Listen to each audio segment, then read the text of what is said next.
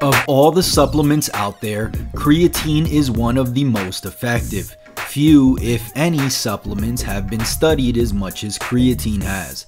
And after hundreds and hundreds of studies, it's clear that creatine helps you gain muscle and strength faster, perform higher training volumes, meaning lifting more weight for more reps, boost anabolic hormones like IGF-1, and increase cellular hydration. I may go as far as to say that creatine is the closest thing you can get to steroids without crossing off your natural status.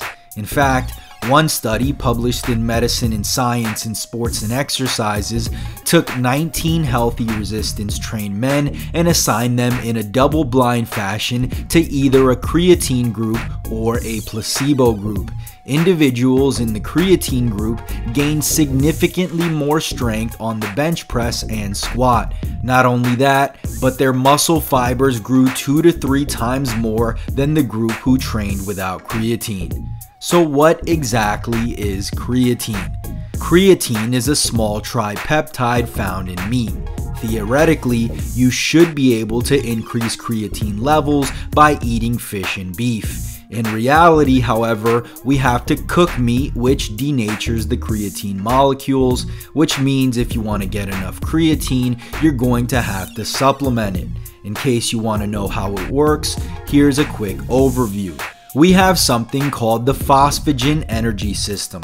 Our main source of energy is ATP. When we consume creatine, we form phosphocreatine, which helps ADP form ATP. In other words, creatine helps us generate energy for muscle contractions. This energy system is most valuable for short duration activities, which is why taking creatine will boost your performance when lifting weights in heavy to moderate rep ranges. So if you want to build muscle faster, it's a good idea to take creatine. Different types of creatine. For a while, it seemed like there was a new type of creatine coming out every week. There's creatine ethyl ester, creatine hydrochloride, creatine citrate, creatine nitrate, micronized creatine, buffered creatine, and the list goes on. Despite the fact that these forms of creatine are more expensive and tout better effects, the truth is that the tried and true form of creatine is creatine monohydrate. And if a company claims that their form of creatine absorbs faster, consider this. The effects of creatine are cumulative, meaning they build up over weeks, not hours. Creatine monohydrate, the least expensive form of creatine, will absorb into your muscles perfectly fine so long as you're taking enough of it daily. Will it work for you? Some people claim creatine monohydrate does not work for them, but with all the scientific evidence, can this be true? A study published in the Journal of Sports Medicine and Physical Fitness found that the effectiveness of creatine on female athletes was less than that for male athletes. So if a female does use creatine, she likely won't experience the same benefits. Now, the guys are not completely off the hook either. A publication from the Journal of Strength and Conditioning Research suggested there are non-responders to creatine, guys who can take creatine and experience zero benefits. If you want to be sure that creatine will work for you, there's only one way to find out. Try it. Keep in mind that you'll have to be patient, as it can take 2 or 3 weeks for creatine to actually saturate your muscles. And since creatine is dirt cheap, it can't hurt to try. How to take creatine. Guys often ask me if they have to load creatine, if they have to cycle it, and when to take it. So let's cover exactly how to take creatine. One study published in the Journal of Applied Physiology found that taking creatine with 50 grams of carbs and protein enhances the retention. Another study by Forbes and colleagues suggested that taking creatine post-workout leads to slightly greater benefits. That's why I suggest taking creatine with some carbs and protein after a workout. An easy way to do this is by taking creatine with your post-workout meal. With that being said, creatine's effects are dependent on creatine stores in your muscles. Your muscles become saturated with creatine after supplementing with it for at least a couple of weeks. So as long as you're consistent and take enough creatine, you are covered. Which brings us to the next question. How much creatine? As far as the dosage, you should aim to consume 3 to 5 grams of creatine monohydrate per day.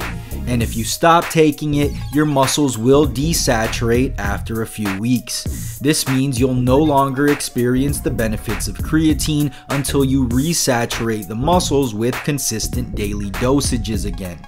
Should you load creatine? Loading creatine refers to consuming larger amounts of creatine for the first week. Is this necessary? No.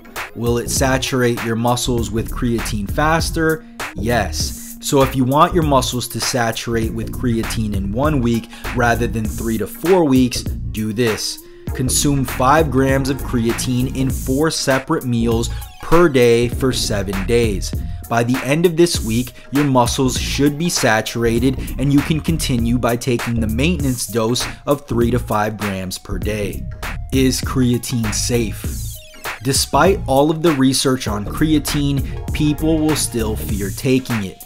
There's a ton of research showing creatine will not harm you even if you take it for a couple of years.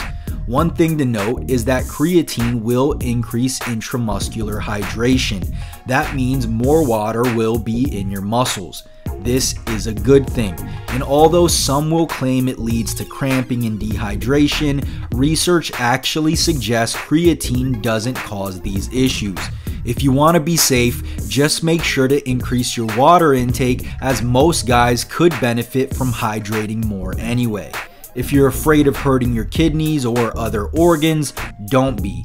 Plenty of research suggests it's not only safe, but even beneficial in regards to preventing injuries. One study showed that creatine is completely safe to take.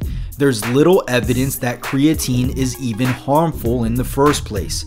If you have concerns due to a specific condition, simply consult with a doctor.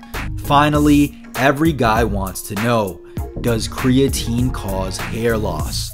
This fear was created when a study on rugby players suggested that creatine increases DHT levels in men. This is a hormone that can bind to receptors in hair follicles, causing hair to get thinner and fall out faster.